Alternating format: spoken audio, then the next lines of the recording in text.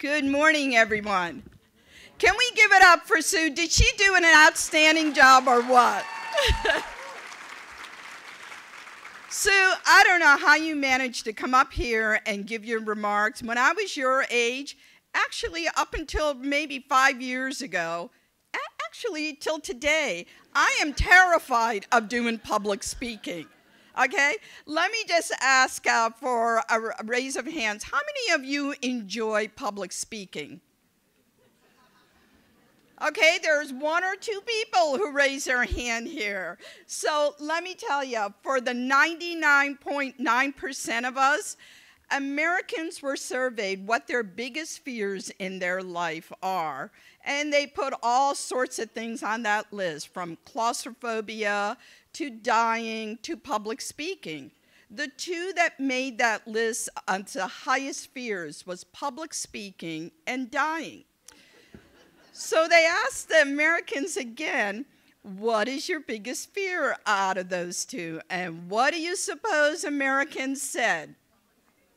You got it. So Americans at a funeral would rather be in a casket than giving a eulogy. So Sue, you did something remarkable, young lady. I am so proud of you.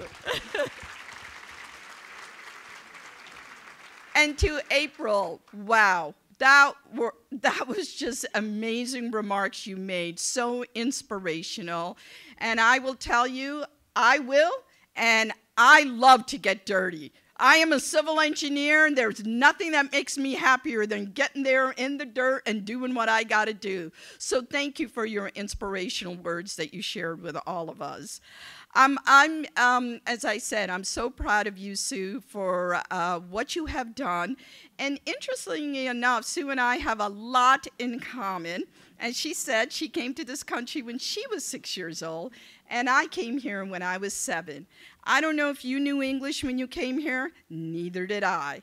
And I remember my first day of school when I walked into the classroom in Poughkeepsie, New York. Walk in, none of the kids looked like me, and I can't speak a word of English to any one of them. But I want to fit in. And I'm thinking, oh my gosh, when am I going to do this? So at lunchtime, I figured this is the best time. You know, food is a great gathering place, right? So I sat next to my classmates in the cafeteria at the table, and I figured I'm going to do everything that they're doing. That's the best way to fit in, right? Just do whatever everybody else is doing. So I ate American food for the very first time in my life. I drank cold milk for the first time in my life. And I'm feeling pretty good. I'm like, okay, I think these classmates of mine are my BFFs. I walk proudly back to the classroom, I sit down at the table, and I proceed to vomit all over my desk. I am mortified. My teacher calls my mom. My mom comes to pick me up, and I'm hysterical, and I'm crying to her. And I tell her, I want to go back to India where Grandma raised me. I don't want to stay in this country anymore, and I hate cold milk. And we go back home, and by the end of the day, I hear a knock at the door, and it's one of my classmates. And standing in the snow, in her hands are a stack full of paintings that all the kids in the classroom had made for me, with little hearts on it, smiley faces, others with tears coming down. And it was that simple gesture that made me feel that I belonged in this country. It took the public educator in that classroom to teach what I believe is the most important quality of a human being, and that is to have empathy for others. Because every one of us, we have different unique paths in life, but we need to understand the struggles and the challenges and to have empathy for others who don't come from the same journey, the same starting point as you and I have. And that was the single most important lesson that I will never, ever forget. And that is what has guided me throughout my life. So I just want to say, thank you, to the educators that do this hard work each and every day. I know you teach kids arithmetic, math, and English, and all sorts of things in school, but know that you're also teaching kids life lessons that they take away with them, that shape them and make them who they are. So today, I am thrilled to be with all of you, with inspiring leaders in the manufacturing industry, people who've paved the way for all the young people in this room today, and women who are history makers, change makers, and barrier breakers. Women like Speaker Adrienne Jones.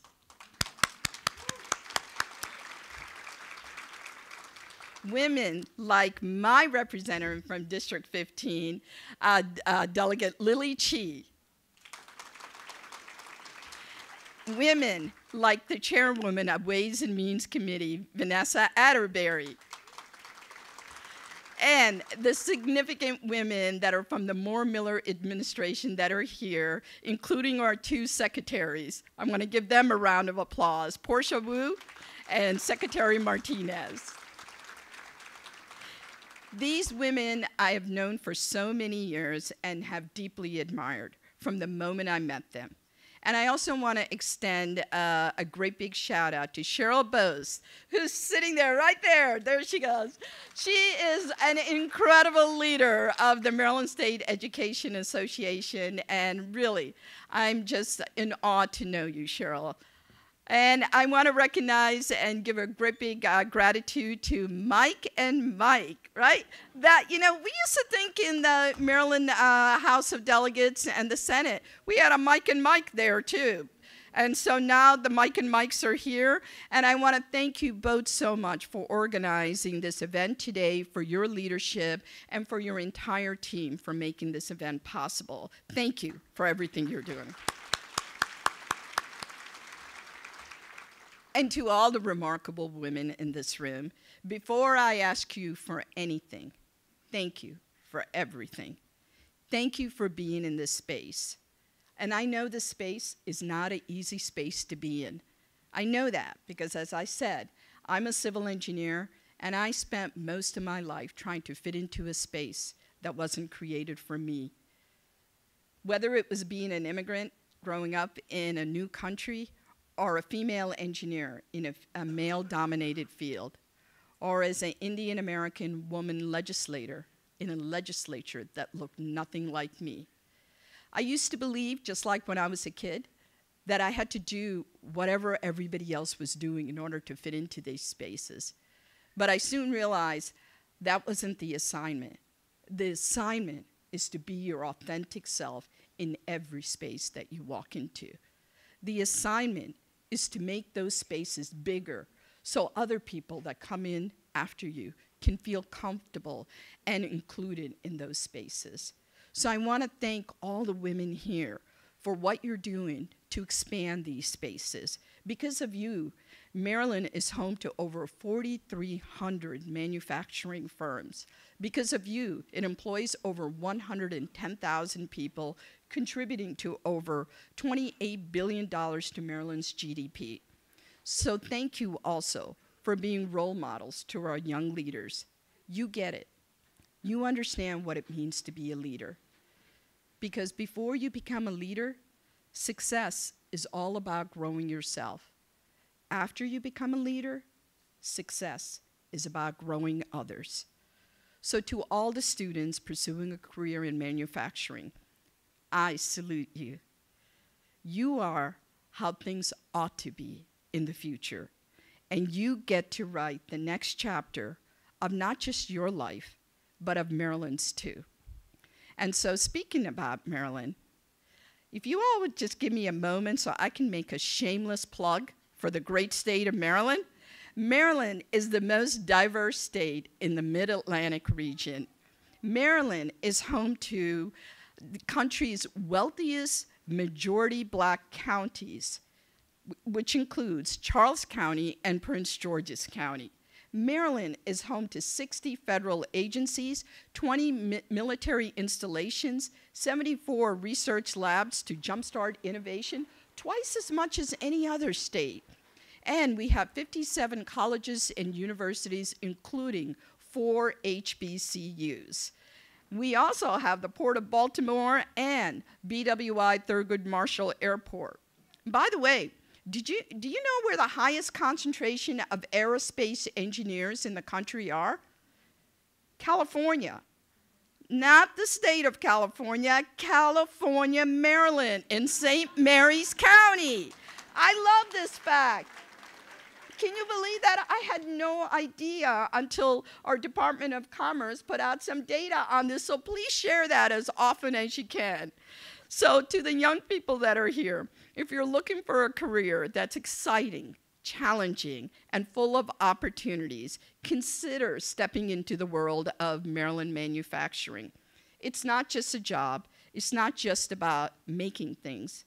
It's a chance to be part of something bigger than yourself, to create, to innovate, and to shape the future. And Maryland's manufacturing sector has a place for you. And so I want to say that when I came to this country, one of the things that I knew immediately was that I wanted to make sure that I could contribute to this country. See, when you come here as an immigrant, you're so very much grateful for the opportunities that are afforded to you. Look, everyone in this room knows our country is not perfect, but you and I have a chance to perfect it. I'm a product of public schools. I'm a product of a public university. I'm a product of public investment. I relied on Pell Grants to get through college. This collectiveness by taxpayers and public servants has made all the difference in my life. And with great opportunities comes great responsibility. So I chose a life of public service to pay it forward, to give back to a community, a state, and a nation that invested in me and believed in me. As a civil engineer, one of the most important things I learned beyond that stress equals force over area and so many other things related to engineering, the most important lesson I learned is there are no problems, only solutions. That's what I was trained in, is coming up with solutions. Now, I used to believe that these solutions only had to do with my professional life. I didn't realize it also meant my personal life. So I want to tell you a quick story about that. So early on, it was in 2010 when I first decided to run for the House of Delegates. And, I'm a novice to it. I don't know anything about it. I never ran for office before. But one day, I get this angry phone call. I pick up the phone, and I hear on the other side, "Is this Aruna Miller's office?" And I'm like, okay, I'm not about to tell this guy he's speaking to Aruna Miller right now. I'm like, yes, it is her office. And he's like, "You tell her to get her freaking lawn signs off my lawn, campaign signs. I'm a Republican, and I would freaking never vote for her." And I'm like, "Certainly, sir, I'll let her know that." And I hang up. Next call I make is to my husband. I'm like, "What the heck did you do? This guy's calling me up and telling me you placed signs in his front lawn." And my husband's like, "Oh, I thought it was a public right-of-way." And I'm like, "What? You're not supposed to put it in the public right-of-way either." So I'm thinking to myself, what do I do? Okay, look, I can just go pick up the signs, call it a day, right? End of story. But I'm like, okay, this guy lives on the way to my house, and I'm going to have to pass his house every single day, and I'm going to have a panic attack every time I drive by. So I don't want to be in this situation for the rest of my life. So I decided that I'm going to go ahead and confront him, right? Come up with the solution to the problem. So he's got this 15-acre farm. I pull up the long driveway, and I'm like, oh my gosh, maybe I should call my husband, let him know if I don't come home, this is where to find my body, right? I knock on the door, and I am petrified. I'm prepared for anything. He's going to have a shotgun in my face when he opens that door. Open the door, and this elderly, sweet little couple opens the door, and they're like, "Hi." And I go, "Hi, I got a call from a guy named Jed." And they go, "Oh, that's our son." And, I explained that, "Hey, I'm sorry, these signs are here. I'm here to remove them." And they're like, "Oh, why don't you come on inside?" And I'm like, "Oh, I'm not sure that I want to go inside." But I go ahead, take the courage, and I go inside. And we have a lovely conversation over tea, and it's about a half an hour. We say our goodbyes, and, I leave. And before I even get home, I get a call from that guy named Jed. He's like, is this Aruna Miller? And this time I go, yes, it is. And he's like, I heard you were just at my house. And I said, yeah, I was. And he said, my parents really liked you. And I go, you would too if you met me. And he's like, well, then why don't you come over? And I'm like, oh, God, here we go again. And so I go back and I go to his house and I meet him. And we talk about a whole bunch of different things. And, you know, yes, he and I had difference of opinion on many matters. But when we sat down and actually talked to one another, rather than screaming at each other and trying to change each other's opinion on a matter, it's amazing how much can get done, how those bridges can be developed when you just take the time to listen to people. So I had a great conversation with Jed. The very next day, Jed put up a sign in his front lawn that said, Republicans for Aruna Miller. And he contributed to my campaign. And to this day, he's one of my dearest friends. So I think about, you know, that lost opportunity. Had I not taken the courage to go and confront this problem, you know, that was a big problem, but I decided to take it on. So I want to tell all the young people, there's going to be so many times in your life that you just want to run away and you don't want to deal with it, but know that it's not a sign when you face these uncomfortable situations for you to run away. It's a sign for you to forge ahead, to take on that matter, because there is either an important person, an opportunity, or a lesson that you're supposed to meet. So take on this as much as you can.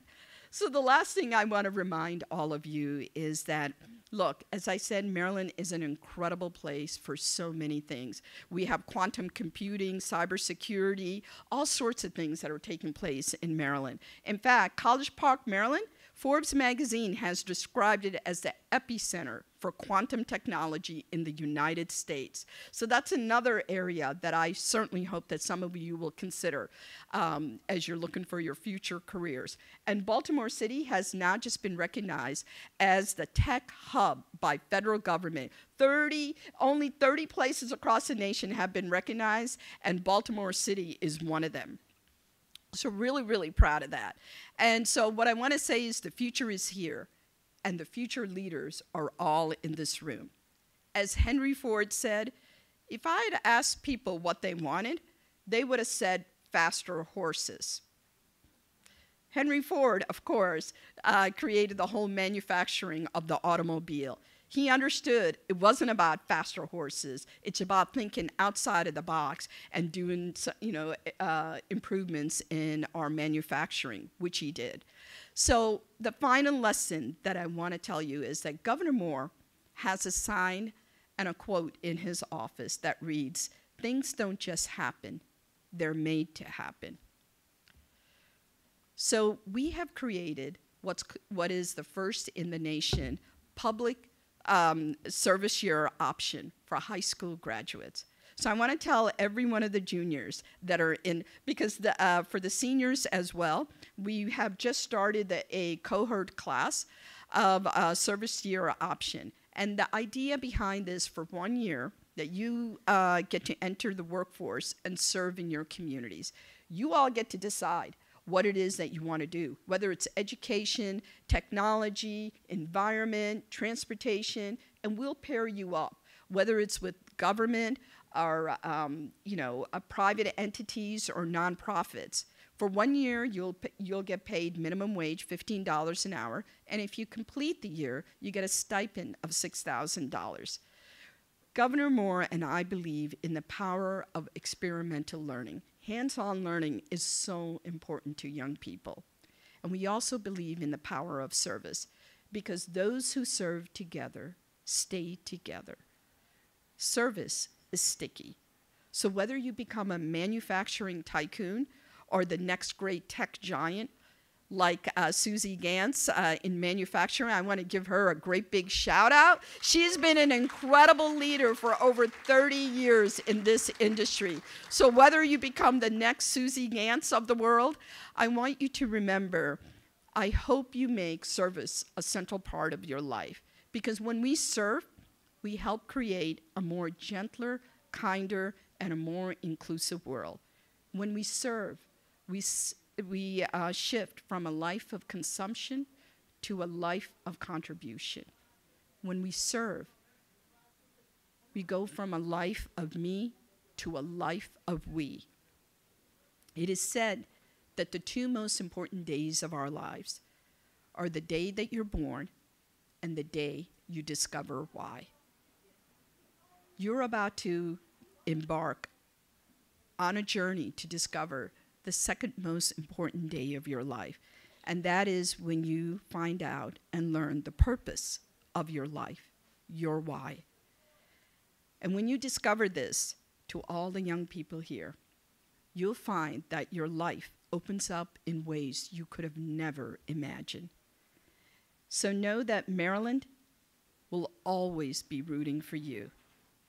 From Governor Moore, myself, and the entire Moore-Miller administration, happy holidays to every one of you. Thank you.